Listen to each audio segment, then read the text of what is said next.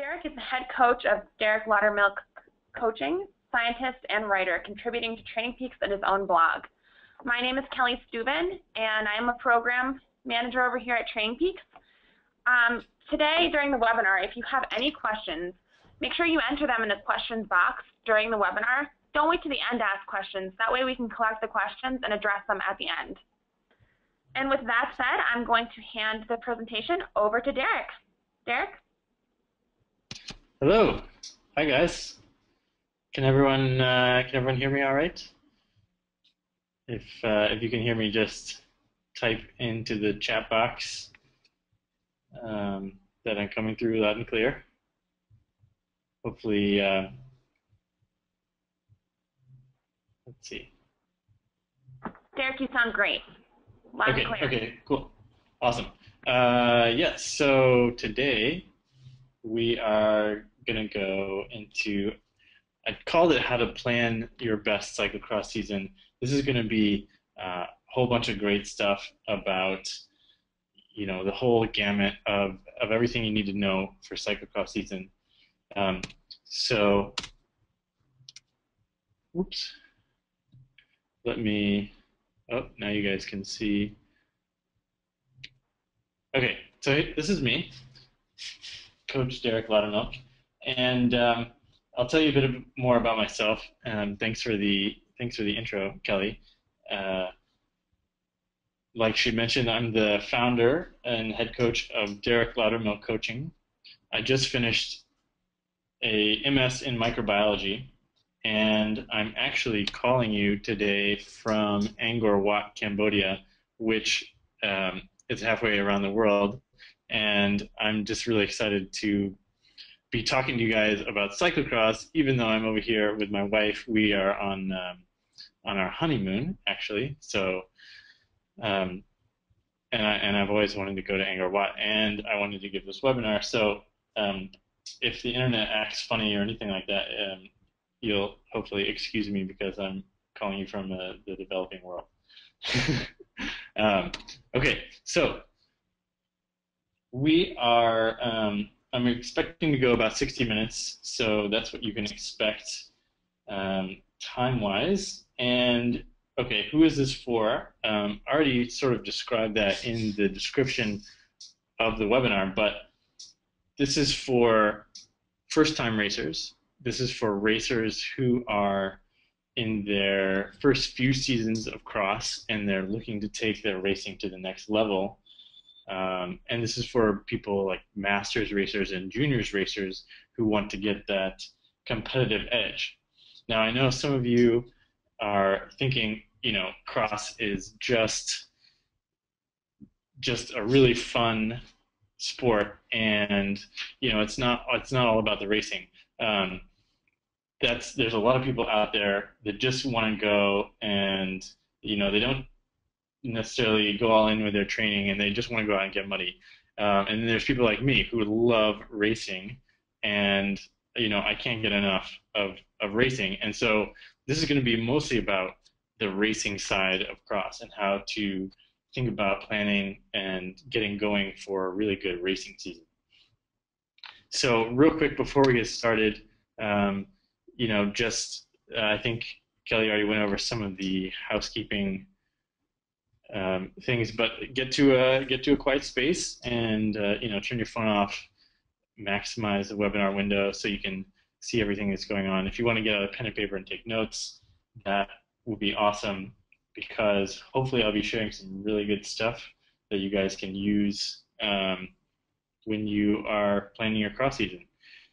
And we're doing it now in August so that hopefully you guys can take advantage of a lot of stuff that I'm telling you guys about. So the agenda we'll be covering in the webinar today. I'll tell you a little bit about myself, my background as a coach and athlete. Then we'll sort of break down the main challenges of cyclocross racing and season planning and training. I have them broken down into 3 sections. And then I'll sort of address each one of those ways to meet those challenges. Cool. So let's get started. And there we go. Okay, so I'm both a coach and a racer, and this is me racing the Xilinx Cup in Boulder back when it was still a race. I don't think they have that as a UCI race anymore. But so I have one season as a UCI cyclocross racer. But when I was 22, I just finished up school and I finally got the chance to do what I always wanted, which was to be a bike racer. And I had been a runner in college. I had sort of committed to, being a high school runner and a collegiate runner. And I actually had this misconception about cyclocross that it was a whole lot of running. And so I thought, oh, great, I'll just whoop up on all these people that haven't been running for the last 10 years, and it'll be great. Well, as a lot of you know, there's not actually that much running across. There's a couple minutes per race, a few minutes per race. But I did my first cross race, and it was everything I had hoped it would be. It was totally amazing. Um, so actually, back before I was a runner, I was a speed skater and a short track speed skater, and I used to train with Apollo. So I had been doing all these other sports, speed skating and running in college, and but then I, did my first cross race and ended up crashing in a river and puking, and then I got sick the week later, and so of course I was hooked, and it was, it was perfect from there. Um, so I kind of branched out from from cross into road, and ended up I'm from St. Louis, and ended up racing a lot of criteriums in the Midwest. That's the big thing there is to do there. Um, but I pretty much along the way raced everything from road and track, where I loved the Madison, mountain biking, cross, time trials, um, you name it. And when I was in St. Louis, there's actually a lot of junior riders there, and so I started coaching a lot of those guys, just sort of giving them advice, going on rides with them and stuff. And it turns out that a lot of people were asking me for coaching, so I started my coaching company sort of as a side project, Derek Loudermilk Coaching, and I was coaching a lot of junior cyclists and marathoners. People running their first marathon, junior cyclists racing cross and criteriums and stuff. So I've actually been coaching for about 8 years now, and the most recent sort of iteration of that.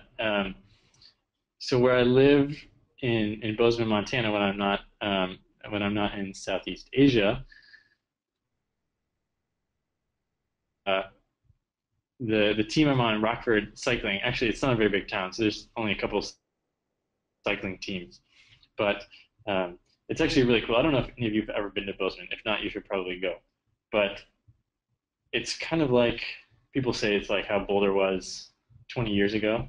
Um, but there's this great community of ski racers. We have something like 500 kids on this um, ski racing program, and to emulate that ski racing program. And we came up with this after school cyclocross program for kids. And for the last couple of years, I've been running this. This is the flyer, is what I've got up here now. This after school cyclocross program for kids. And we've actually had some of those guys go on to nationals and they race the state championships. And so I've been fine tuning my coaching through working with these guys and through working with the MSU team where I was actually attending school. And so we ended up going to the collegiate cycling nationals. And so through these two coaching programs, working with the university guys, working with the juniors after school, what I found was that a little bit of planning goes a really long way when it comes to having success throughout the season, a racing season. Some of the collegiate cyclists, they decided not to have a coach, and they would just sort of go out and ride. And then other ones would, carefully plan their cycling season. And what happened was that these guys were upgrading through the ranks really, really fast. They were going to the national championships. And what seemed to be the consistent link between all these guys that were having success is because they knew where they wanted to go and they planned ahead of time. I'm going to try to get a top 10 at nationals or whatever it was that they were going for. And just from having that starting point, it was totally clear that seeing where the finish line was, so to speak, was exactly what they needed to have that success. So that's what I'm going to try to bring to you guys, is that sort of overall picture of seeing the finish line and how to target that success. Also, I wanted to just mention some of these guys that I've been interviewing on my. Kelly mentioned that I've been writing for Training Peaks, but I've also been interviewing a lot of these pros about how to be a pro cyclocross racer, how to be a pro mountain biker, with a lot of the national champions, guys like Jeremy Powers, which has really helped get a clear picture of exactly what they're doing that makes them so good. So I've got a lot of those interviews over on my website, and I'll give you that address later so you can go check out some of those interviews. Okay, but let's get back to talking about cross, because this is one topic that I could just go forever about. Like I said, even though I was, muddy and in pain, I was totally hooked, and I'm sure you guys all had the same experience if you raced already. And what I think is so cool about cross in the U.S. is that it's different from the way it is in Europe. And in Europe, my understanding, the way it was these Belgian and maybe French and Dutch pro riders on the road needed something to stay fit during the off season, but they didn't want to leave their country, right? Since it's rainy and cold in Belgium in the winter, so that's where cyclocross came. They're training year round, but it's crappy and cold, and they're racing, and it's just the pros, and everyone comes out to watch and drinks beer, and it's awesome, and it's a huge party. But it's like the pros are up on the stage, and everyone else is there watching. And in the U.S., it's totally different, because it's like a community where not only are we all watching the race, but we're all doing the race at the same time. And the courses in the U.S. are supposedly a little bit easier, a little bit more friendly. So the beginner, the intermediate, the advanced, the pros, everybody should be able to race on the same course. So you not only are out there spectating, but you get to go out to race. So I love it, and it's great because I've seen sort of the whole participation in the racing just blow up. There's so many more people doing the racing now even than a decade ago when I was first starting out. Which I want to give a shout out to the way that it's been beneficial for women's racing, because I think in Europe the prevailing view is that the men are the marquee event, and we'll also have the women race. But in the U.S., you'll see women's fields 50, 100 riders, and we're starting to get that equality and openness that you may not see in Europe. And we've seen that these women are having great results at the World Championships and the World Cup. So, that's awesome and amazing, and I love it. And there's so many beautiful things about cycling, and I could go on forever, about how colorful it is, or about how you can follow the racers through the season, and it's like following your favorite celebrities on TV, and it's free to watch, and all these great things. And cyclocross really just kind of rolls all those things I love about it all into one. So enough about my love of cross. Um, let's get into the planning aspect of a cyclocross season. And I told you I'm going to break it down into three parts. And basically what I found is there's a few sticking points that people are worried about. They're not sure what they should be focusing on when it comes to cross. So I'm just going to sort of break down what's worked for me and all these other folks that I've been coaching throughout the years. So question number one is, how do I train for cross? And people are wondering, maybe they're roadies, maybe they're mountain bikers, or maybe they just saw some cyclocross, or they ride a fixie around and all their friends want to go jump in a cross race. Because cross is open to everyone, you have a huge diversity of background of people. People want to know, is it too hard? Oh gosh, it looks painful. Or what if I crash? Because yeah, everyone's going to crash. What should I be doing all summer to get ready for cross? Should I be racing road or mountain, or what should I be doing? So we'll talk about setting up, training plans and what sort of workouts, if all that stuff, the sort of exercise science behind cross. And then a big part of cross is, what equipment do I need? This is actually the fun part, because you get to go out and buy new toys. But cross starts in the summer. September is essentially, you got your nice warm Indian summer days, and it goes all the way through to January. So you've got the fall, the rain, eventually the snow. Everything's changing. You need some equipment that's your clothing and your bike that's going to get you through all of this stuff. So we'll talk a little bit about tires, shoes, bikes, all that stuff. And so the third component we'll go over today is what to do on race day. And people are asking me, like, what should I be doing for my warm up? How much should I be eating?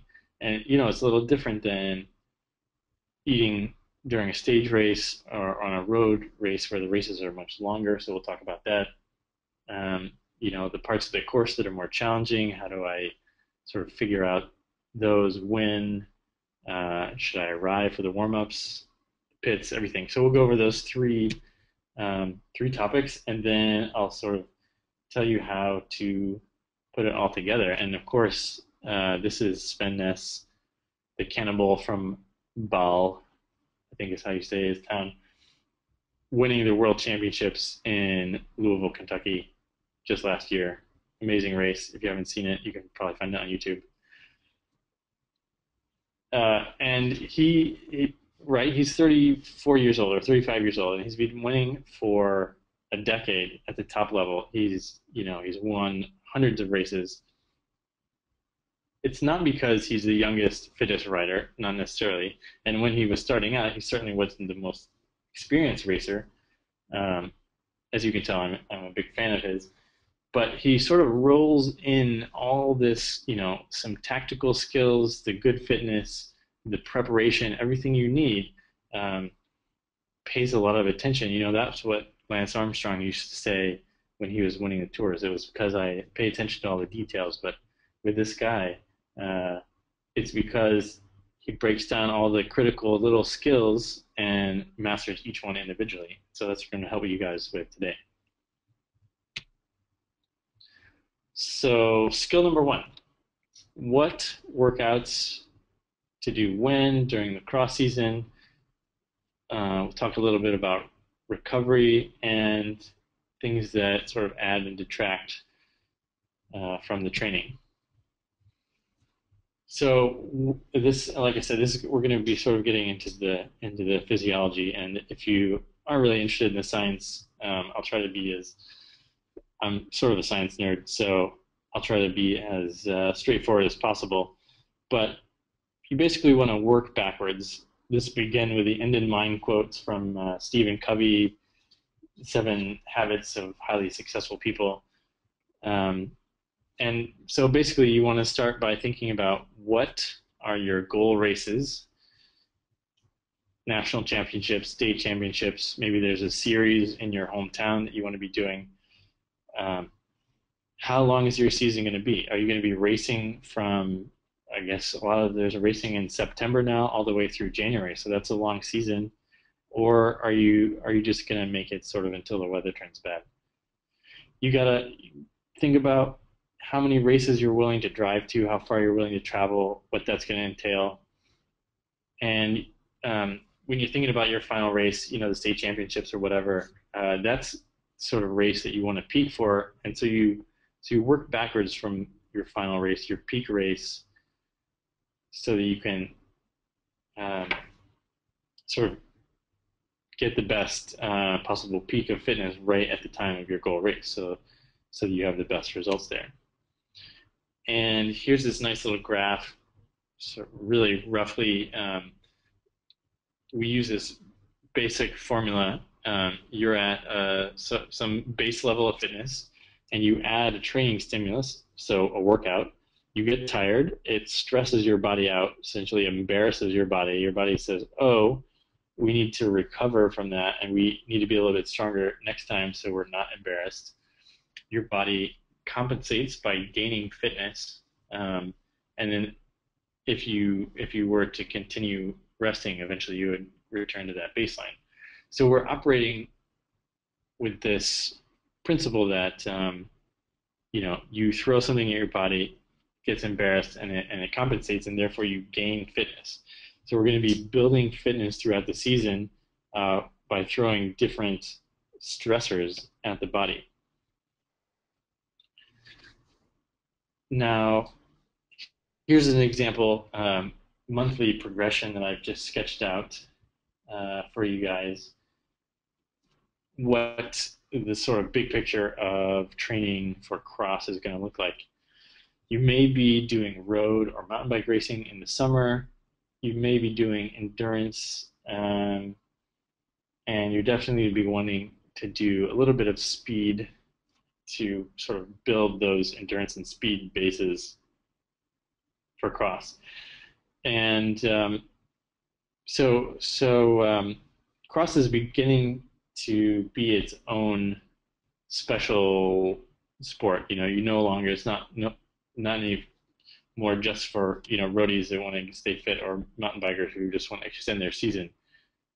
And because of that, people are training year round. So all summer, you get to do these long rides, and that's really important for having the nice base you need for longevity to be able to race all the way through the end of cross season. And you may have heard about periodization, when we're slowly sort of going from, I'm using the word base, and essentially when I'm talking about endurance, long miles, and building parts of your physiology that are going to sort of lay the groundwork for you to add things that are more race specific as you get closer to your goal race. So, for example, I'm not saying this is how you have to do it. You might add in running and start working on your cross skills and keep up with your long endurance ride. Maybe you're doing some gravel road rides or mountain biking through August. In September, you start, building some more power. Maybe you start racing. In October, you start to move, working. You're working on threshold a little bit more consistently, more intensely than you were earlier. In November, you're getting towards a point where you really need to be doing a lot of work around specific race skills, so riding at race pace, racing, working on anaerobic endurance. So your total volume of workout is going to be decreasing. The intensity the race-specific speed you're going to be doing is going to be increasing later in the season, November, and then probably in December or January, whichever it is for you, you're going to be tapering and hitting that peak of fitness that you've been targeting since the very beginning.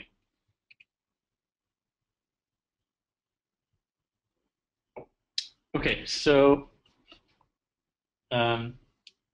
once you have that sort of big picture in mind, you know your season is going to be, I don't know, 4 months, 3 months long. You break that down into smaller cycles.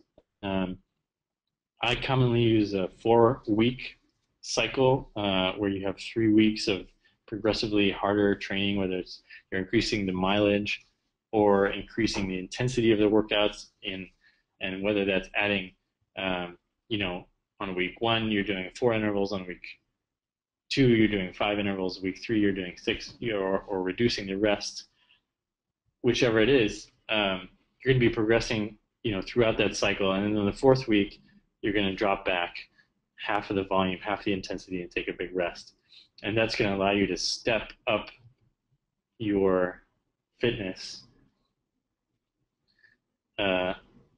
throughout the course of the season without exposing yourself to overtraining or anything like that. So here's an example of a weekly training schedule that you might see mid-season during cross season. You probably raced on Sunday, maybe you raced Saturday and Sunday, but Monday you're going to want to take off, probably because you're going to be cooked from the racing. And the racing actually can leave you more tired than your midweek workouts, because you're going all out, you're laying it on the line for the win or for whatever place it is you're fighting for. So as a quick aside, you'll actually see some of the top riders skip some races late in the season because they can actually gain more fitness by not racing. They can cram a lot of high quality training in when they're not worried about so much recovering after the races. So we all know that cross racing can be pretty challenging, and the after effects are felt, probably through Monday and maybe even Tuesday. So the golden days, Tuesday, Wednesday, Thursday, that's when you can get in the quality work during the cyclocross season. You're probably going to want to be doing your harder intervals, race pace intervals, earlier in the week, so you can have time to recover if you're going to be racing in the weekend and have a quality race. So you'll probably be doing a set of intervals on Tuesday or Wednesday, and also on Tuesday or Wednesday you're going to be doing your practice racing and your technique. And then on Thursday is a great day to do sort of endurance maintenance, go on a couple-hour endurance ride, because even though you're going to be doing a lot of racing, you still want to be doing enough endurance, so that's like zone 1 and 2, mostly zone 2 riding, that you maintain all those physiology benefits you work so hard over the summer to get. Travel Friday, maybe you got a race in another state you got to get to. So Fridays I like to reserve for some easy riding. Opening, doing some riding just enough to sort of a couple minutes of race pace riding to get your legs ready for the next day. If you're racing on Saturday, you go through your normal race routine, or you do a little bit longer ride, again, to help maintain some of that endurance you built up.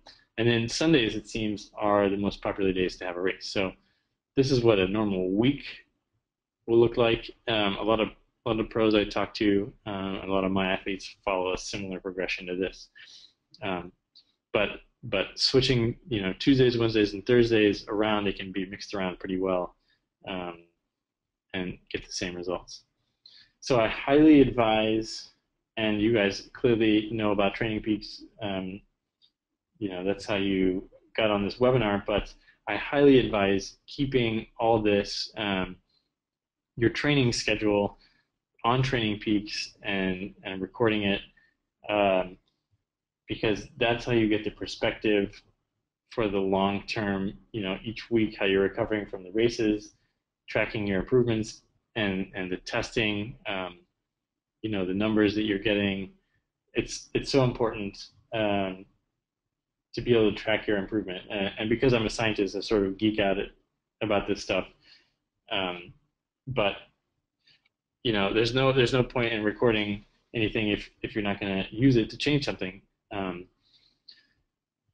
But I definitely highly recommend using Training Peaks, planning your calendar, and sort of working backwards from the season wide perspective all the way down to the daily workout perspective. Now, I know that I can't just give you every workout you could ever want on here, but I thought I'd share a couple of my favorite cross workouts with you. One of them is pretty simple, 3 by 12 minutes at tempo, but with 10-second attacks every 2 minutes during the interval. And what this does, sort of, you're riding along at a hard intensity, and then you do an attack, above threshold, sort of almost a sprint, but then you force your body to recover from that while continuing to ride at tempo. And so, just like in a cyclocross race, you're going to be going hard the whole time, and then you have all these corners that you have to accelerate out of.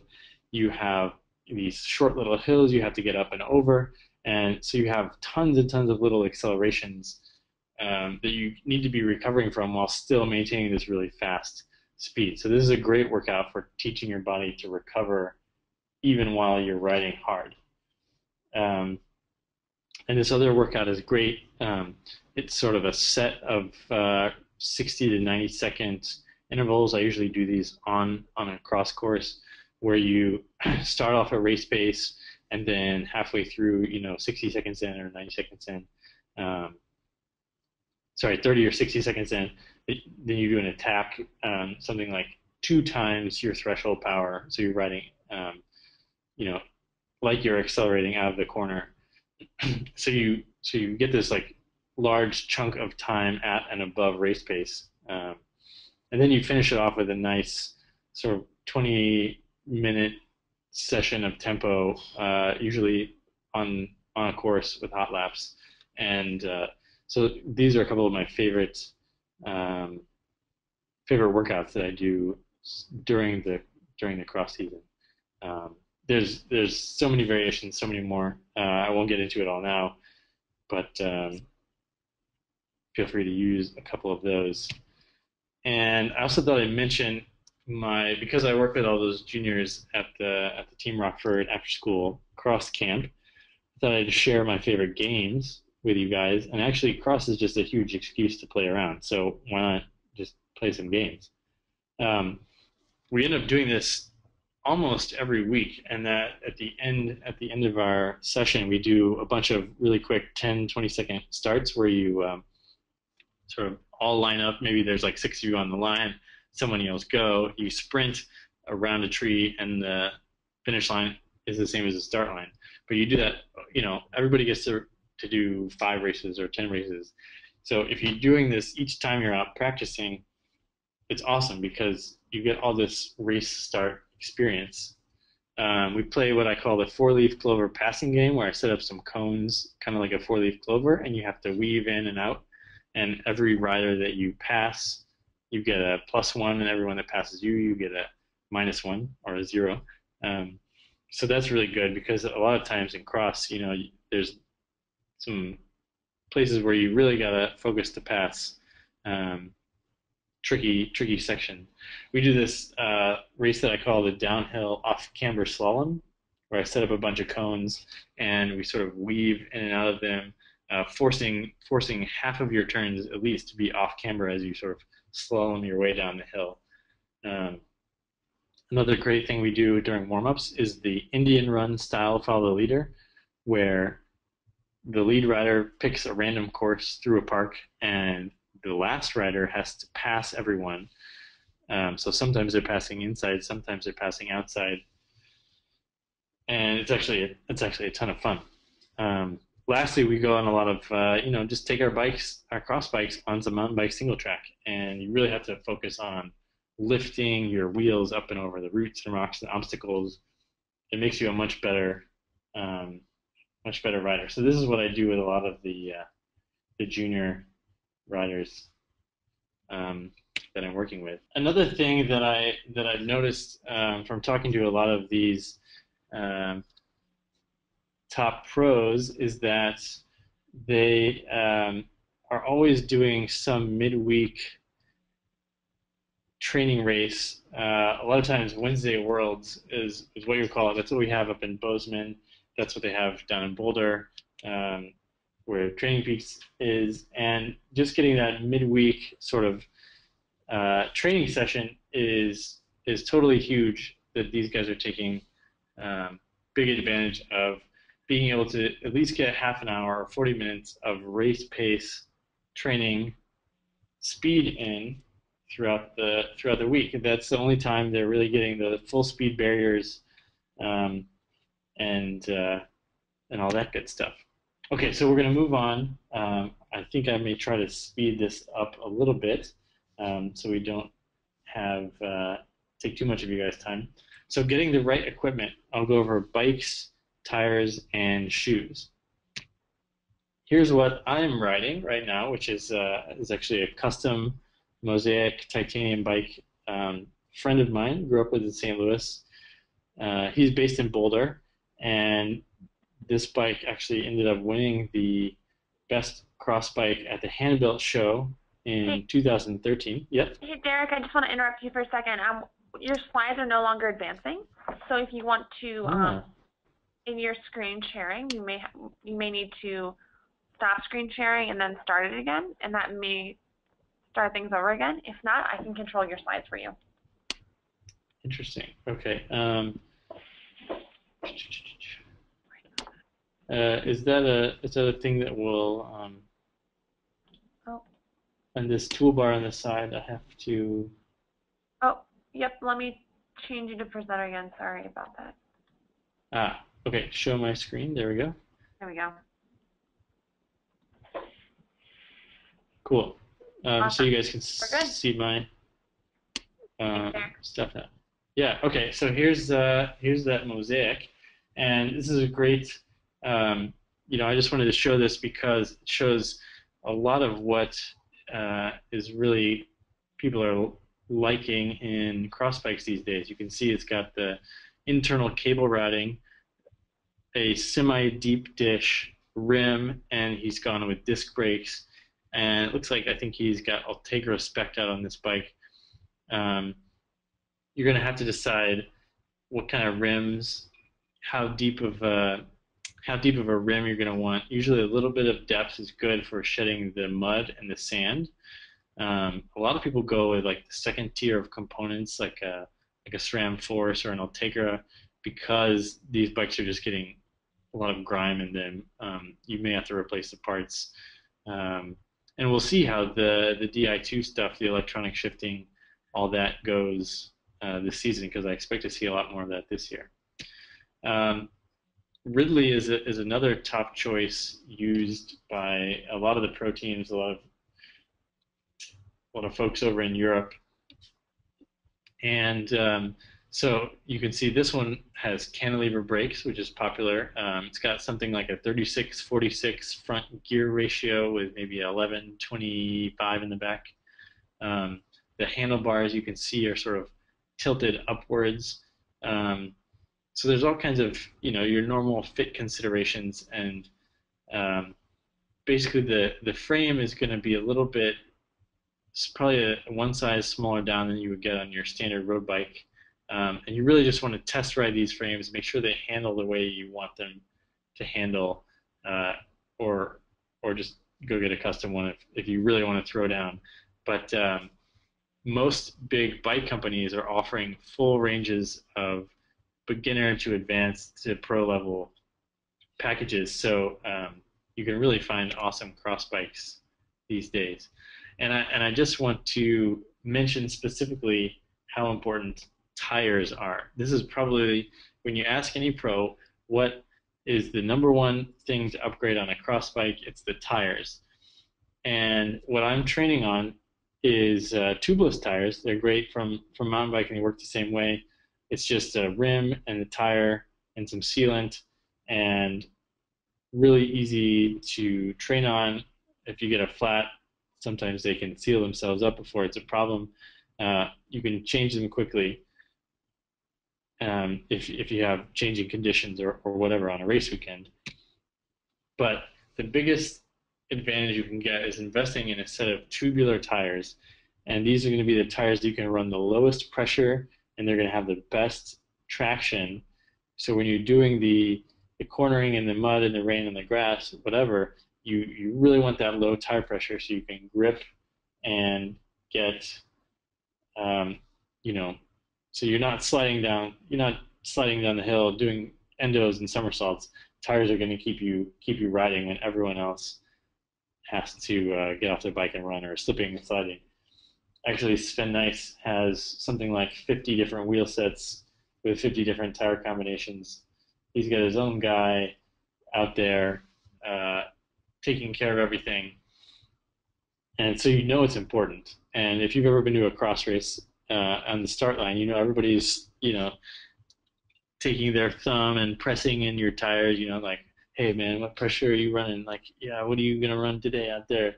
And so it's super important to get the tires and the pressure right. And when it comes to pre-riding the course, I'll talk a little bit about the tire pressure. So make sure you get some really good tires. If you're not going to get tubular, at least get tubeless. You can run those a little bit lower than you can a regular clincher.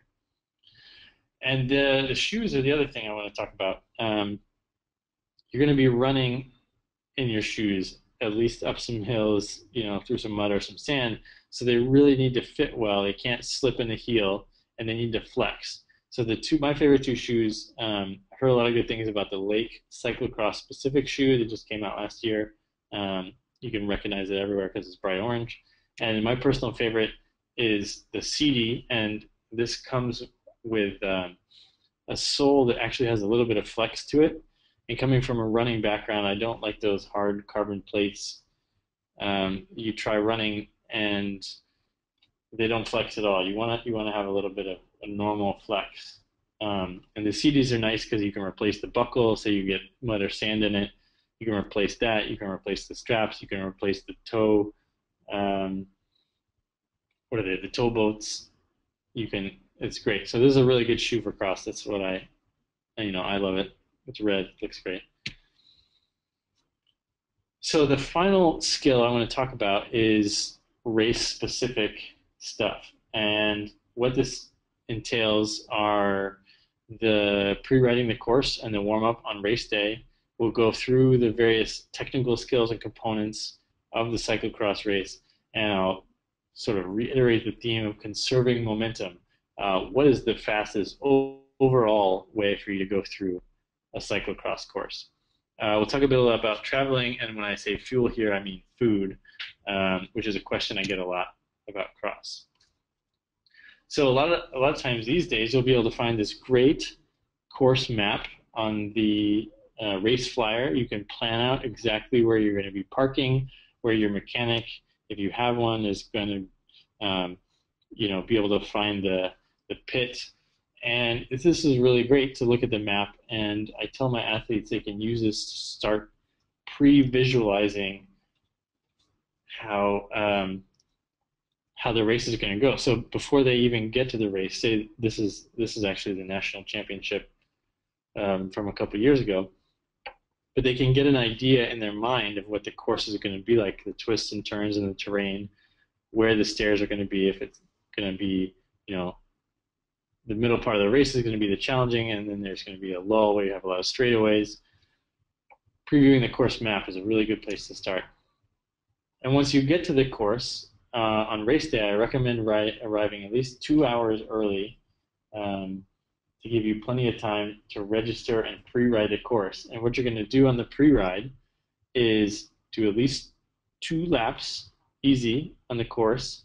You might even walk it ahead of time, have your mechanic or friend or parents or fans check it out with you. And you're going to find the toughest section of the course, and you're going to ride that part of the course a few more times because you want to improve your weaknesses. We know you can ride fast on a straightaway. How can you do through the chicanes, the sand, the barrier? So you're going to really work on that trickiest part during the warm-ups. Okay, everyone knows that barriers are a huge part of cross, and it's not just because that's where the hecklers stand and yell at you like these guys are, with Ryan Trevone here, but that's probably, besides the run-up, the place where you're going to be getting off the bike and your biggest chance to screw up. And I trust that most of you are going to be more adept at getting off than getting back on. And I'm not going to go into all the technical details of exactly how you should be getting on, because it's much easier to watch a YouTube video or see in person. But what I want you to do is think about conserving momentum here, getting back on as smoothly as possible, even if you have to slow down to a walking pace, and putting your inside thigh on the top of the saddle and sort of walking onto the bike and just naturally progressing back up to speed. You definitely don't want to be just taking a flying leap and landing on the top of your saddle and squishing your special parts. I think the first good season I had, I did about 1,000 sets of double barriers before I ever did any cyclocross specific racing or skills or anything. I just went to the park and did some barrier repeats. And it's sort of like building a base. You've got your endurance base and you've got your skill base. Okay, let's talk about the start, because the start is the other really important part of the race. And there's this quote. I can't remember who it's from. Maybe it's from an announcer. It says, "Cross racing starts like a road race and ends like a boxing match." So what happens is you ever done a criterium or seen the Tour de France? Everyone's riding together in this peloton. When the gun goes off, there's a huge pack. But at the end of the race, you've got this small group. You're battling one guy for that, final spot on the podium or whatever it is. And so the start's super important, because if you're going the same speed as some guy throughout the entire race, but you're 20 spots ahead of him, he's never going to catch you. So this is why we train start and practice to start with the juniors a lot, because it's really important to get clipped in, get as close as you can to the whole shot, and maintain your position in the first 5 minutes of the race. Okay, next, I get a lot of questions about running. How much running should you be doing for training? And as I said earlier, I thought, oh, this is going to be great. There's going to be a lot of running. As a runner, I'm going to be so good at cross. But there's pretty little amount of running. So I actually recommend only at the beginning of the season doing some running, like 20 minutes a day, 5 days a week, something like that, to get your body used to the running, but not running so long. You're not running an hour or two like a marathoner, that it's going to slow down your explosiveness out of the corners, which can actually happen. If you do too much running, you actually start to slow down as a cyclist, which is a little bit counterintuitive, but you want to limit your running. Another skill that comes up a lot is off-camber riding, and the best way around this, again, besides practicing, is unclipping that uphill foot, and that sort of puts your balance in the right place, and it allows you to sort of dab that foot on the ground if you find yourself sliding out. And again, this is where those off-camber drills really come into play. When dealing with the run-ups, and in this case, maybe the run-downs in the sandy areas, you're not going to gain a ton of places here. If you're a really awesome runner, maybe you can run past some people, but really, you just want to maintain that momentum, be able to get quickly off the bike. You need to be able to decide if you can ride through the first half of the sand pit, but not the second half, exactly how you're going to get off. And this can all be decided sort of on the pre-ride, like where am I going to need to bail out? Maybe it's when you come around a 180 corner or something like that, you can no longer keep your momentum. But overall, right, you want to get through the course, through the barriers, through the sand as fast as possible on average. Whether that's running or riding is sort of a decision you make on the fly. And eventually you'll have to deal with mud at some point, and you'll have to deal with sand at some point. And, you know, besides picking a dry line and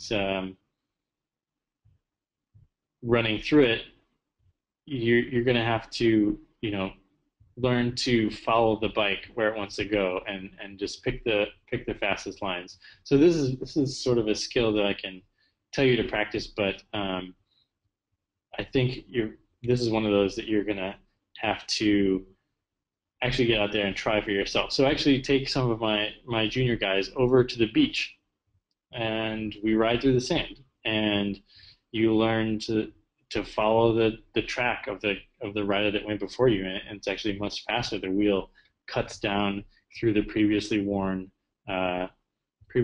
track. So you pick up these little tricks, like following the line, that sort of thing, and you can keep a lot of speed. Another question I get is, during the summer, what should I be doing? What's better? If I want to be a good cyclocross rider, should I be doing mountain bike or road?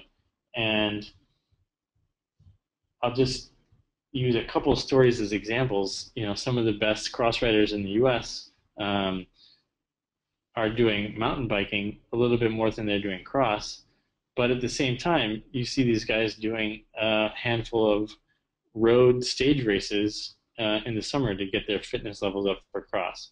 And the world champion, Zdeněk Stybar, is a professional on the road. So what I think you can really get, especially if you're just starting out, is if you want to do some mountain bike racing, it's really going to help your technical skills. Like I show here, Stybar doing some bunny hopping the barriers or logs in the course, or being able to ride when other people are running, is a huge advantage you can get from mountain biking. If you want to do road prep, you're going to come in with this huge base of fitness, and then you have to sort of add technical skills in on top of your fitness. Okay, one last thing I want to cover is packing for a race. And say you're driving to a race, not flying. In this case, I want you to, think you're probably going to be doing a lot of local races. Some you might be traveling, but there's all kinds of things you need to bring to a race, and I'm going to go over what can prevent you from having a sucky weekend. So think about what breaks the most. Cables and chains. What makes you miserable, being cold and wet, and what makes you race poorly is not being able to have traction, and not being able to ride when other people are riding. So keeping that in mind, you're going to want to bring your warm-up clothes separate from your race clothes, so that you can warm up in the rain or in the snow, and then change into some dry race clothes. Stay warm. Spare chain and tool and spare cables on a muddy day that gums up your drivetrain. These are the cheapest and easiest ways you can get your bike back to working order if you're your own mechanic. I bring toe spikes, spare buckles and cleats for my shoes and pedals, because those are the things that are getting really mucked up with mud. Plenty of towels to wipe down your legs and the bikes, get clean and dry for when you have to go to the podium. Buckets and brushes for cleaning, and like galoshes, boots, hats, scarves. Oops, I meant jacket, not a jacket. That's a typo there. What they say is put a hat on as soon as you're not racing. And in Belgium, they wrap a scarf around you as well, because there's a saying, if your throat's cold, then you might be getting a cold. You definitely want to focus on minimizing the risk of getting sick, of getting cold, of not being able to race the second day. If you race on Saturday and your bike gets messed up, you want to be able to fix that. So that's kind of how I think about packing, is what's going to hedge against any possible accident. And as far as race fuel goes, On the road, it's a bit different because you got to be eating all the time. In a 5-hour road race, it's a lot different than an hour or 45-minute cross race. So what I tell people is this is sort of my progression. Eat a big hearty breakfast, plenty of time before the race, 3 to 4 hours before the race, oatmeal, yogurt, fruit, whatever it is. Then keep snacking, little bitty snacks, like an energy bar, maybe an hour before the race, so you're most of the way digested through your food when you start, so you don't get the stomach cramps or whatever. And then during my warm-ups, I recommend some sport drinks, and maybe you take a gel or some blocks 10 minutes before the race to top up your blood sugar, your glycogen. But you really want to be starting the race without much in your stomach, because afterwards you're just going to pig out on Belgian beer and frites and chili and whatever it is that you are going to treat yourself to while you're heckling your friends. Super. So just to summarize, we talked about the training, breaking the training down into season-long view, then the sort of larger cycles, the month-long progressions, breaking it down into what you're going to be doing each week, and then a day-by-day sort of plan where you're recovering from the races over the weekend and then trying to add some fitness in during the week. Equipment, we talked about getting a bike that fits you, getting some tubeless or tubular tires so you can maximize that advantage for cornering and stuff like that. And then we talked about the key skills that you're going to need for racing. So if you want to put all this stuff into action, what you should go do today is go to your calendar, go to USA Cycling, and pick all of your season races and get them on your calendar. Then work backwards, figure out how many weeks you have until your goal race, break that down into 4-week chunks if you want to work with that, 1-month-long chunks, and plan out your weekly training schedule. Get your equipment, get your bike ordered and in so you can start riding it and testing it. Find those Wednesday World training races or get some training partners and get out there and start doing some of those drills and doing a bit of racing. So real quick, I just wanted to talk a little bit about your Training Peaks and coaching, because some of you might be thinking, okay, that's a lot of stuff to keep in mind. What if that just sounds like a ton of work and it's too much? Well, here's what you should do. You can go get a training plan from Training Peaks. They have the training plan store where you can go buy a pre-made training plan. Of course, you can also use Training Peaks to make your own calendar. You can design your own workouts. Maybe you are using a book or something, or you can hire a coach, which I highly recommend to anybody, because you instantly gain access to all of that coach's knowledge. Basically, it short circuits your learning curve and you get to learn really, really fast.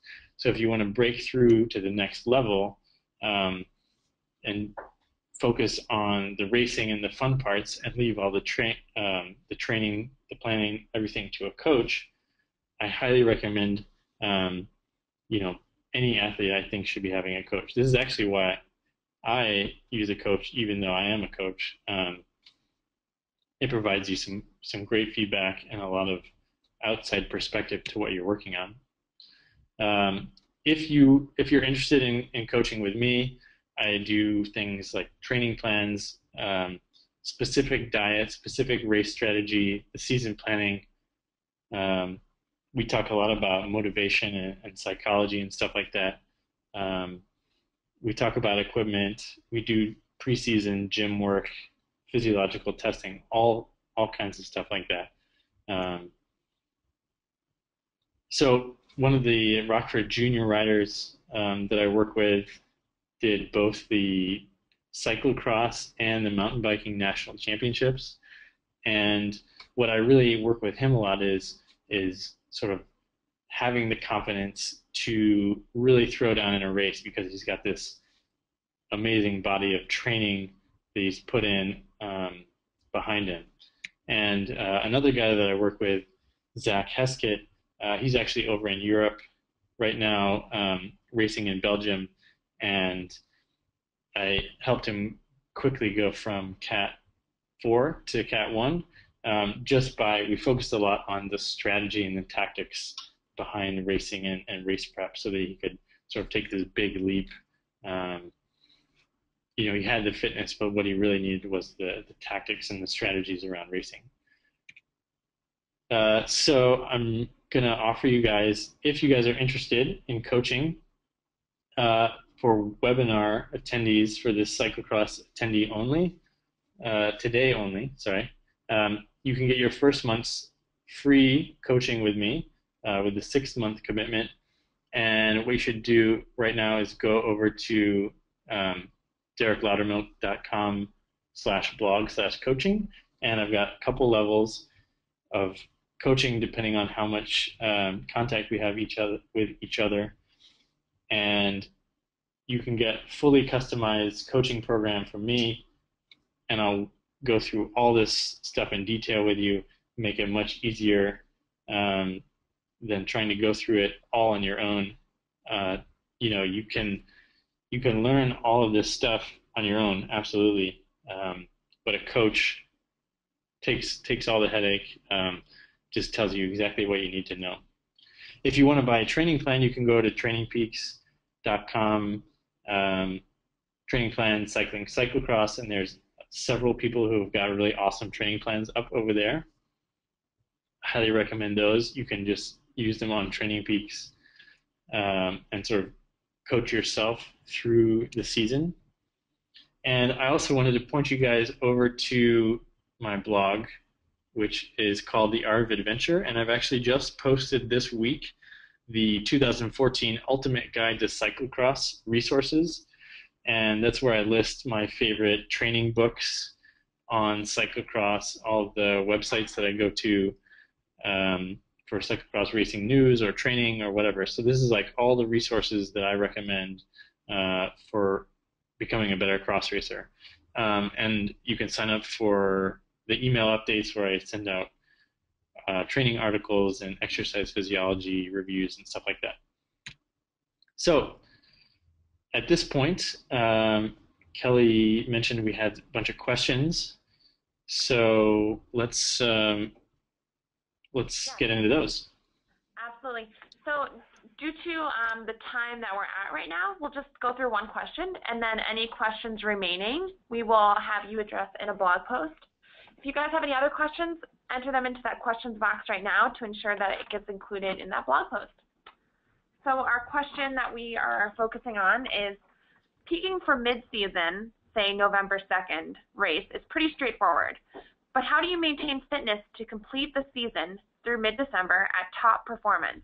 Basically, what workouts should you do after the peak to maintain the peak or stay close to it?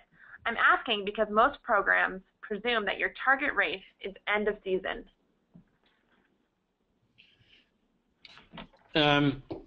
Yeah, that's an interesting, having a really long peak or sort of having a peak and then a month or two in between. And we see this a lot with guys that are targeting the state championship at the end of November and then the national championships in January. And it's a fine balance between recovering from that first peak event and you definitely don't want to lose fitness, and you don't have time to sort of rebuild and do a full base. So what you need to do is design workouts that are going to keep all the work you've done before, all the base work, all the threshold level work, and the anaerobic work. You want to sort of do workouts that have enough of those included in them to maintain the levels that you have, and then whatever specific weakness you found in that first peak, whether it was your sort of anaerobic endurance, the repeated accelerations, or whatever, that's the thing you have the opportunity to focus on fine-tuning. And so you carry through all of your basic physiology skills that you've acquired, your fitness that you've acquired. You do one workout a week to maintain your endurance, one threshold workout a week to attempt to maintain that, and then you, as much as you can, focus on sharpening the thing that's holding you back. Maybe you have a 3-week progression where you work on that skill, and then it's time to sort of taper again and hit your second peak 6 weeks later or something like that. Great, thank you. Well, that's all the time we have for today. Thank you everyone for attending the webinar. Again, we have recorded the webinar and we'll be posting it in a couple business days if you would like to watch it again. If you'd like the slides, please contact our help center. Our customer success team will get you those slides as soon as possible. Thanks again for attending, everyone, and thank you, Derek. Thanks, guys. It was a pleasure.